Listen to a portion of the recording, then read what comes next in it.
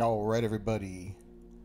Welcome back to the channel. This is Captain Beefy with the Game Vault. And I'm here just kind of give a little update on the channel and let you know what's coming up here in the future. In just a couple days, on the 4th of March, a brand new driving simulator game, Gran Turismo 7, is coming out. I've been a big fan of the series since the very first one back on, I believe it was PlayStation 1, if I'm not mistaken. So this will be the 7th version of the game I've owned. I've owned all the numbered versions. I did not get Gran Turismo Sport, and to me, it didn't sound like it had a good career mode, which is something I really enjoyed in the game. I don't like the racing game for the online aspect of racing other people and all that. I like the career mode. I just kind of had fun with building up, buying a piece of crap car in the beginning like you always do, some little Nissan or some old used car, that little boxy piece of garbage that has like 70 horsepower, 60 horsepower, something ridiculously low. Racing that Sunday Cup a few times till you can buy a new exhaust for it or whatever it was to upgrade it enough to start winning it and advancing and making money and slowly building and progressing in the game through your career until the point where you're racing these super cars and winning all these crazy vehicles and tuning them up and changing them up and all that. So I am very much looking forward to this game. And as you can see at the time of this video, it's going to be playable. It's going to be a little while. But anyways, so we're looking forward to that. That series is going to be structured a little different than these other ones. These other ones have been, they're kind of like walkthroughs of the games themselves because they're mission-based games and they have stories and progressions, whereas Gran Turismo is kind of more do-your-own thing. So we'll probably highlight a lot of aspects of working on cars, how to tune them, how to tweak them out for certain tracks, how to get them ready for the circuit, as opposed to just, if I have to race the Sunday Cup 10 times to make enough money to upgrade the car to where I want it to be, I'm not posting 10 races of that. That's just ridiculous. So there'll be shorter videos, probably just highlighting the vehicle and the actual race itself. I'll also probably involve looking at some of the different aspects of the games. There's a lot of neat stuff in there. There's I guess a cafe of some sort. There's a museum. There's all kinds of fun stuff. So really, really looking forward to the content that this game is going to give us to play with. So another game we're going to look at here soon when we get some time is Cyberpunk 2077. Now, this game is notorious for its horrible release. The game was considered almost unplayable on certain platforms, namely the Xbox, whatever it was, and the PlayStation 4. I had a PlayStation 4 Pro that I had upgraded the drive in it to a SSD drive, so in doing that, the game was very much playable. Was it great? Yeah, I had a blast. I thought it was a fun game. It was a lot of fun.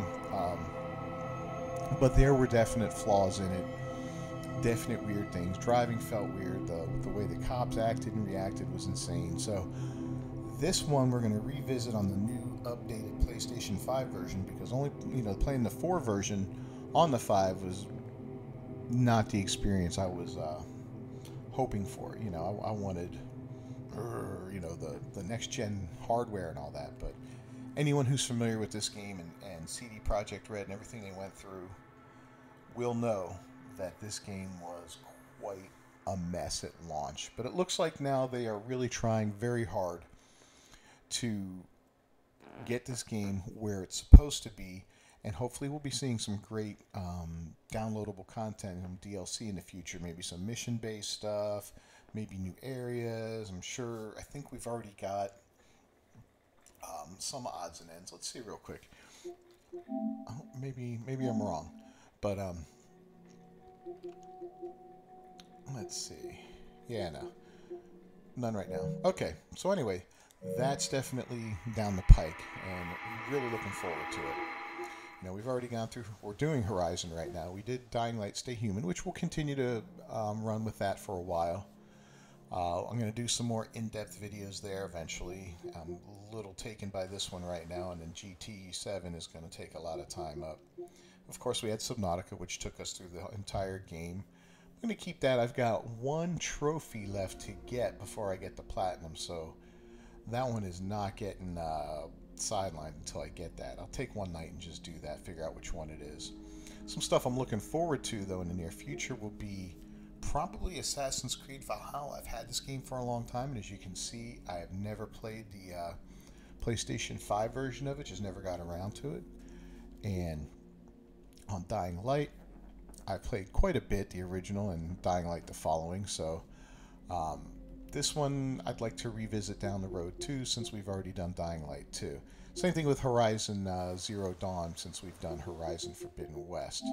So we got a few games in the library. There's also a Subnautica Below Zero, which was the sequel. So we've got a few games in the library we'd like to go and have some fun with. And as you can see, the choices here are endless for single-player games. We've got everything from Final Fantasy remakes to Fallout 4 to the Hitman collection, Tomb Raiders, Just Cause 4, Resident Evil games, Outlast, I mean, just Uncharted. The list goes on and on and on. So as we progress here in the game and the channel grows, we'll have more and more content for you. If you see something you like in here, God of War, because we know God of War Ragnarok's coming out soon. Hoorah. So if you see something in here you like and you want to see me mess around with, let me know. I'm trying to avoid multiplayer games, and stick with mainly story-driven games that are single-player, stuff like the Outer Worlds and A Plague Tale. Outer Worlds was a lot of fun. XCOM 2 was a blast. Not really, well, it is kind of story-driven. It's a different style of game, though, with the strategy and all that. And we got building games like Planet Coaster, Jurassic World Evolution 1 and 2. So there's quite a few different opportunities here for some great games to be explored and looked at. Alright, well, thanks for joining me. If you haven't already, please subscribe to the channel and ring that bell for notification. Also, don't forget to leave a like on the video and a comment down below. Let me know what games you're looking forward to and what you'd like me to explore in here, because I'm definitely looking forward to looking through some of these games. A lot of times I pick games up on special, when they're really cheap, or I get them through the PlayStation Plus service, so they really cost nothing. It's just part of the service I get, and I throw them in the library only to be played with later. A lot of games like The Sims, you'll never see me play that. UFC, yeah, probably not. Probably not. The Borderland games, maybe, yeah. I definitely want to go through Maneater. Dirt 5, this is for my girlfriend's kid. Has a couple games I got for him on here because I do share. He got my old PlayStation 4, so we definitely got him a few games in here that are designed for him, more or less, stuff that he'd enjoy. Overcooked is one of them. Slime Rancher. Yeah.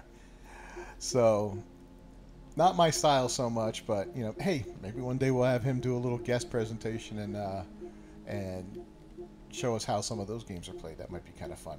All right, thanks for joining me once again. I'll see you the next time.